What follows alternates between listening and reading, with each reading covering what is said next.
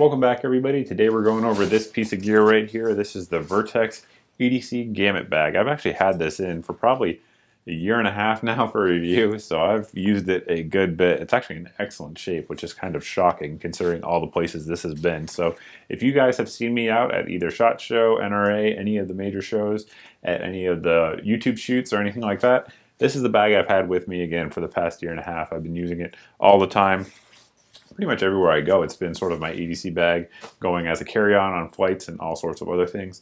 A couple reasons for that I'll get into a little bit later, but number one, it kind of doesn't look super tactical, which I do like, and it has a pretty good capacity. I think the max capacity of this is 28 liters, but considering how small it is, that's pretty impressive in my opinion. So we're going to get into the actual bag, what all the different pockets and pouches and all that stuff are, and then at the end we'll let you know what we think of it overall.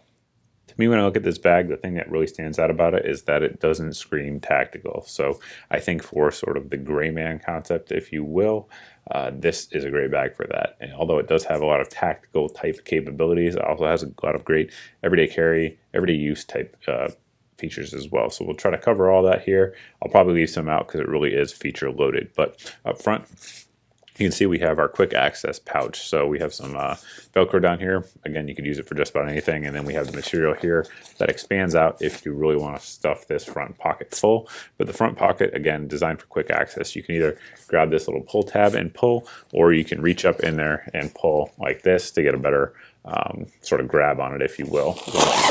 But you pull it open like that. Here we have the MOLLE webbing underneath. Again, not shown to the outside world, but you know it's there. So you could rig anything up, magazines, anything. I mean, really, any kind of pouch that you could put through MOLLE webbing, this will handle just fine. You can put your patches on there as well, should you choose to do so. But that is the front compartment, basically, and how it works. Getting into the main compartment is pretty easy, and it opens all the way up, which is also really nice. So basically, we have our zipper here. We'll zip this one down, this one over.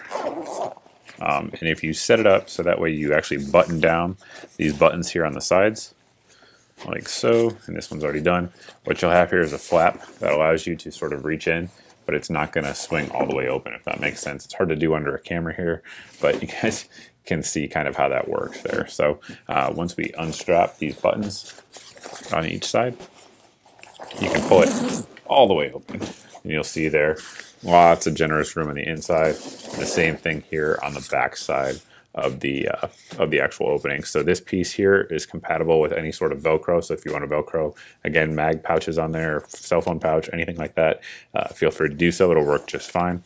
In here we have the mesh separating. So for me, when I'm out at shows or something like that, I put a lot of business cards in here, pens, things like that that I constantly am using.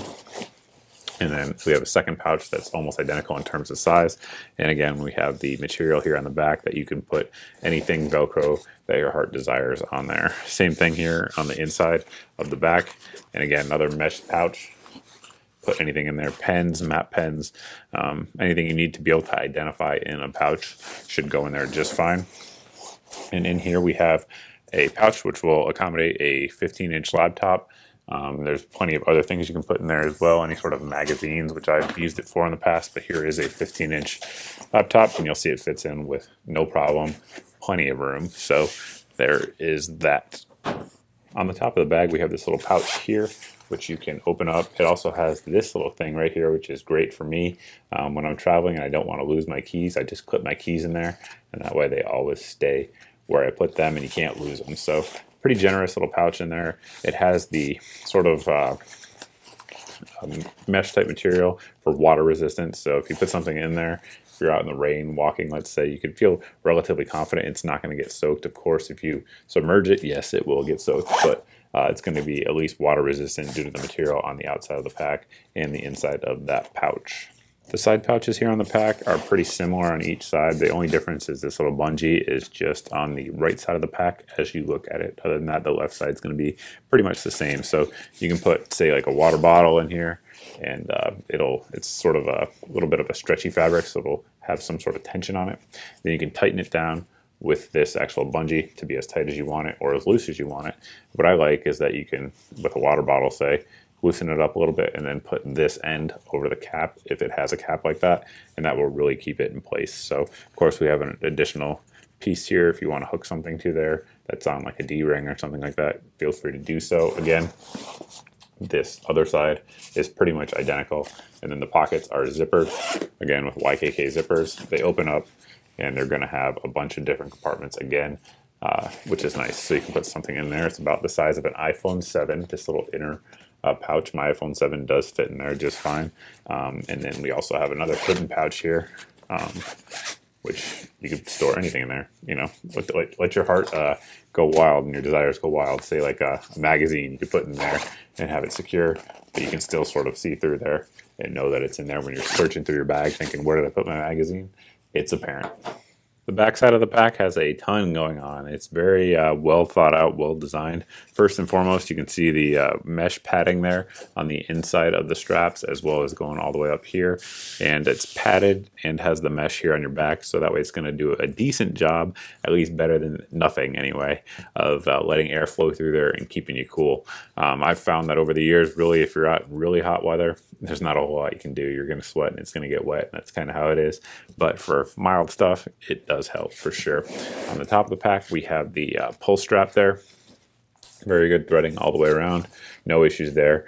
I would imagine you could get this thing really heavy and this thing's going to hold up. It appears to be done very well in terms of the carry handle. So I like that. I also like the carry handle being close to the actual straps and not up here on the opening part. That's a personal preference thing, but I like that.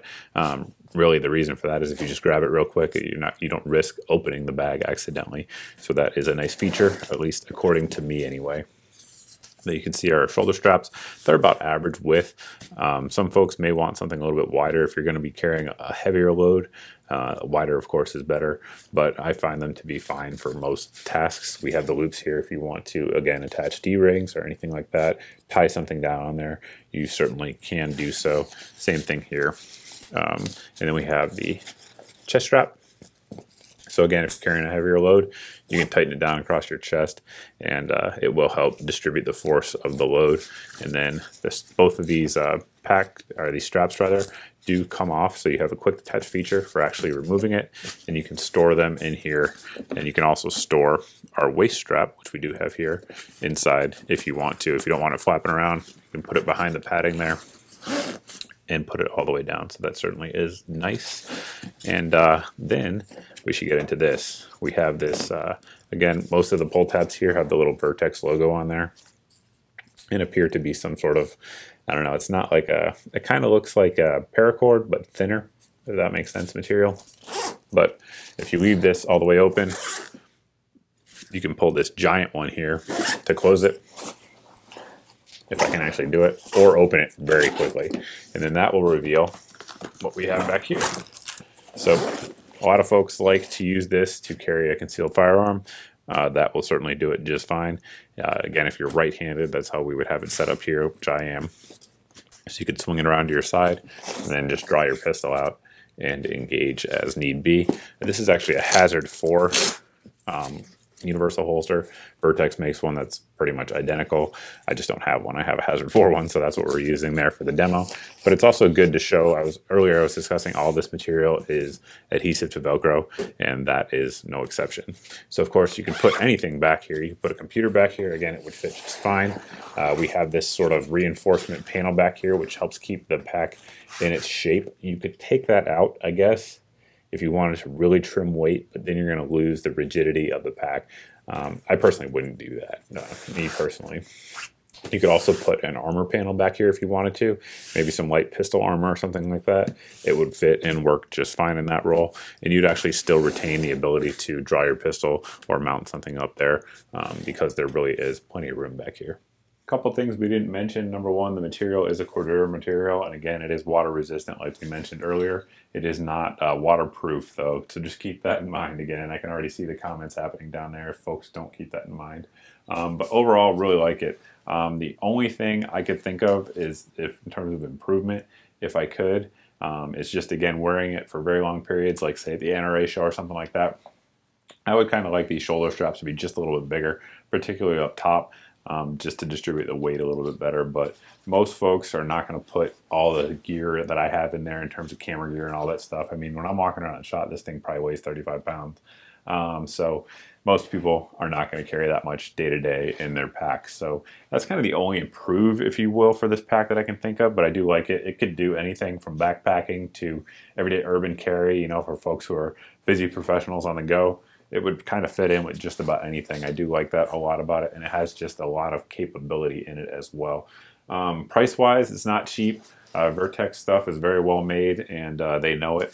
So this pack, I think, if you look around online, is going to go for anywhere from like $160, I think, is the cheapest I've ever seen it, all the way up to $200. So not cheap, but again, I've used this pack a good bit, and I've used it, and it's just barely showing any signs of wear. The stitching is holding up really well, and that would be really the only downside, I said, is a little bit thicker in the shoulder straps, but other than that, I think it's an excellent pack all the way around. It served me well.